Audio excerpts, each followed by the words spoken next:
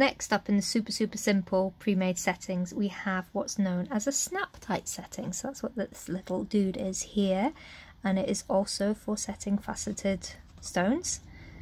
Same as the pre-made basket ones, it's just these are even simpler again. And these can be either soldered onto jewellery, or you can even just run a bit of, you know, wire or thread through them. So for anybody who does beading or textile based work, you can run a bit of thread or textile through the bottom of that setting, pop the stone, snap the stone in on top, and it will keep it all together nice and secure. But what we're going to do is we're going to solder that little setting onto this ring band that I've made, and I'm going to show you how I do that. The way Snaptite settings work is they are very hard and springy, so when you pop them down onto a stone, those little prongs snap around the stone and hold it in place. And the reason it's able to do that and keep it nice and secure is because, like I say, the metal that it's made out of, the silver, has been very work hardened, so it's very springy and tough, even though it looks small and delicate. But because we're going to solder it onto the ring band, if you remember from when we were doing soldering, if you heat metal up, it anneals it, which means it makes it very soft. So if this becomes annealed and becomes very soft, it's no longer going to be springy. So it's no longer going to be able to hold on to the stone as well as it could do at the moment. So this is one of the rare occasions where I'm going to use some easy solder, or extra easy if you had it. So I've just fluxed the top of my ring, the back of my setting, and I've popped a bit of easy solder on top of that ring band. What I'm going to do is I'm going to heat this until the solder runs, and then I'm going to flip it over and put it on top of this and heat it again till it runs again. So the idea is I'm going to get as much of this up to temperature, get the solder to run without heating that setting at all, because I want to try and keep it as springy as possible. So I'm going to light my torch, heat the ring band. So you can see that I've fluxed it, a bit of solder sat on the top, and I'm just going to heat it until that solder runs.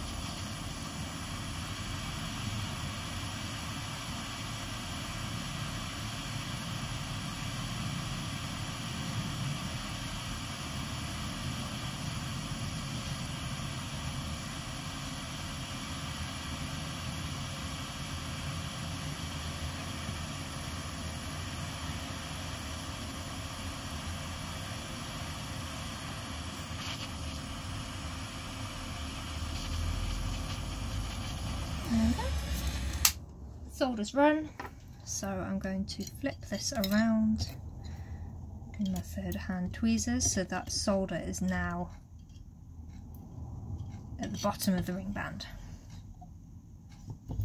And I'm going to pick this up and place it on top of my setting where I want the setting to go, and then I'm ready to heat again. But this time, again, I'm just going to heat the ring band. I'm angling my torch so that I am not heating my setting at all.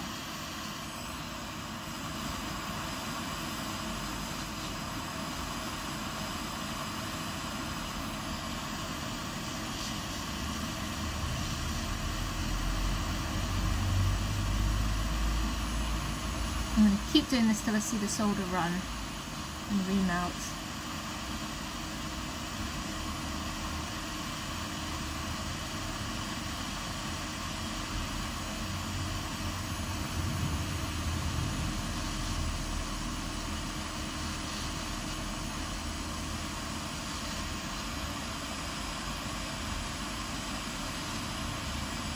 And there it goes. Little Snaptite setting, all soldered on, so I've literally done nothing to it apart from solder it on and pop it in the pickle, so it hasn't even been sanded or polished or anything, and it's already looking lovely. And it's soldered on lovely and neat as well. So although we kept the heat off for as much as possible, this still would have got some heat, the little setting, so it still would have annealed. It will be softer and not as springy as it otherwise would be, but I'm going to show you a little tip of how you can harden it off anyway. but for just now I just want to show you how to set it. So I'm going to tip this camera so you can see. There we go. So there's my little faceted stone. I'm going to turn it upside down so the point is sticking upwards, and then you take the setting, hover it above, and then you just push down and it should go snap, and that's the stone set. Super simple.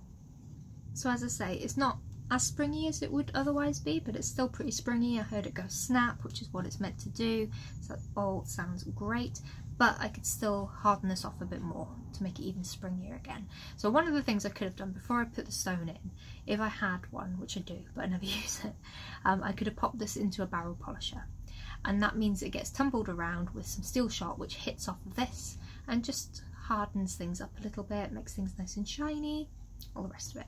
But you can do it manually, which is a lot cheaper, especially, like I say, if you haven't got a barrel polisher or if you don't want one.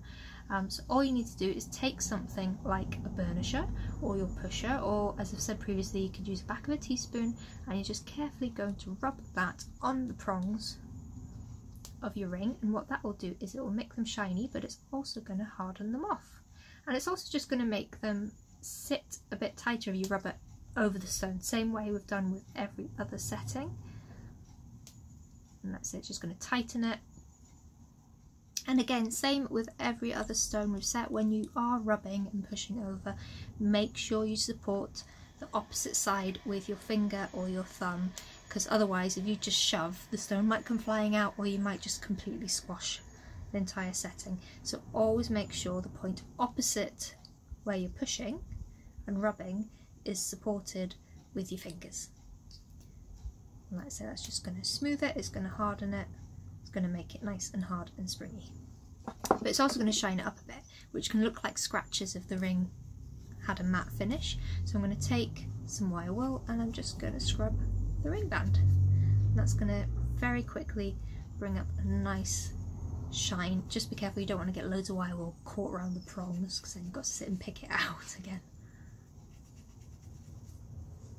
Super shiny.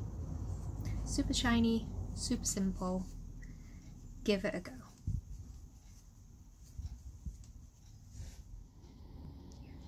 There's one little Snaptite setting.